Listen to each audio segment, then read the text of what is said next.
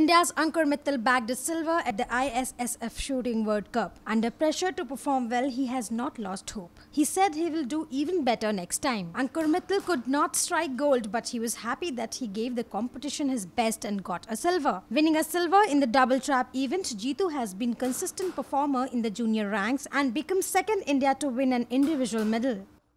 It feels amazing, definitely. It was like on a home ground, so the pressure was very huge. So still I made it to the final. Then I think I competed very well in the final till then. But I missed the three shots for the gold medal. But it's okay. Like I will do better next time.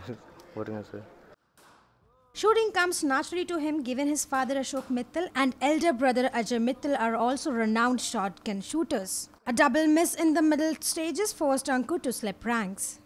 I think more pressure was there from the home also because a lot of people from the knowing family also were there here because in World Cup outside there's no one and we were more focused. But still, yeah, there's a benefit where we are practicing since our childhood here only, so we know the ranges very well.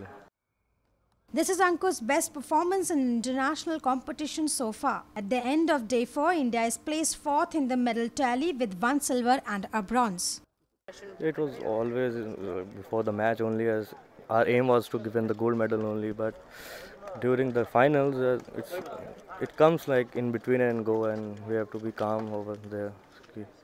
Just shoot very well and we'll see the results afterwards. Till Asian Games I will stick to the double trap only, then I will see what I will do.